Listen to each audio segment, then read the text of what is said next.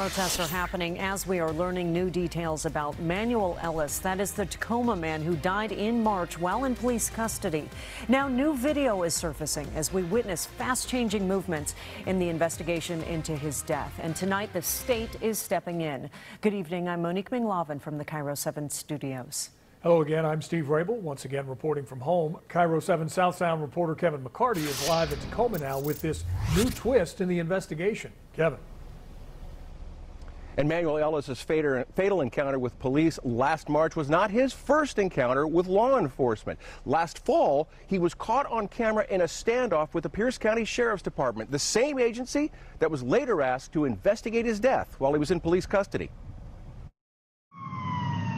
This dude is butt naked. He was running down Pacific. The man on the ground in this cell phone video taken last September is Manuel Ellis. He's held at gunpoint by Pierce County Sheriff's deputies who stood several yards away telling him to stay down and surrender.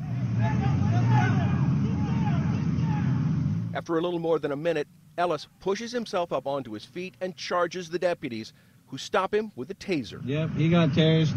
Party's over. Only in Tacoma.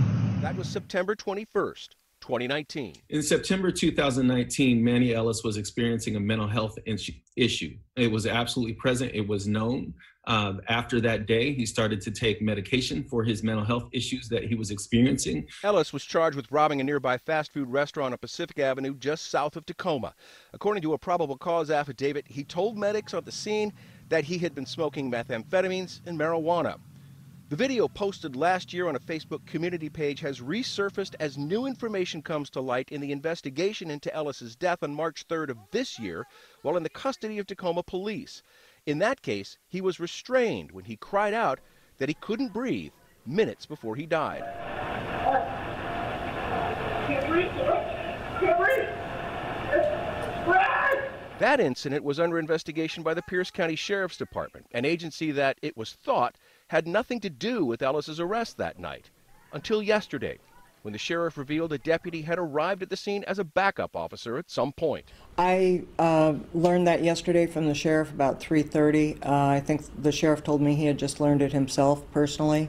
I don't know to what extent a deputy may or may not have had involvement. That revelation set in motion a fast-moving series of events that resulted in Governor Jay Inslee calling for a new investigation of the case by the state and Attorney General Bob Ferguson issuing a scathing statement.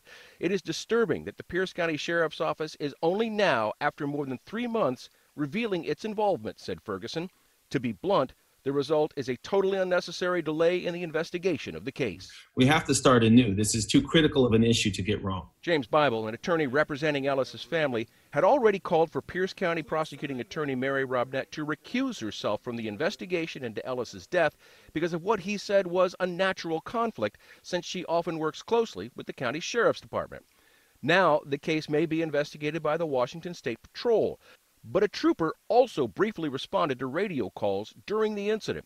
Bible says that trooper's presence may have had little or no impact. The Washington State Patrol was actually sent away either by the sheriff's office or the Tacoma Police Department. So there's a significant possibility that they could actually carry through with the investigation, but we'll have to evaluate that information as it comes. And today, Pierce County Sheriff's Department spokesman Detective Ed Troyer released a statement about the deputy's presence the night Ellis died. He says, we had a deputy arrive at the scene after the 4 TPD officers. We recognize and appreciate that the extent of the involvement is now part of this investigation. In order to avoid even an appearance that we would not be independent, we have called this to the attention of the prosecutor. We fully agree with the prosecutor in her call for an outside investigation. Live in Tacoma, Kevin McCarty, KIRO 7 News.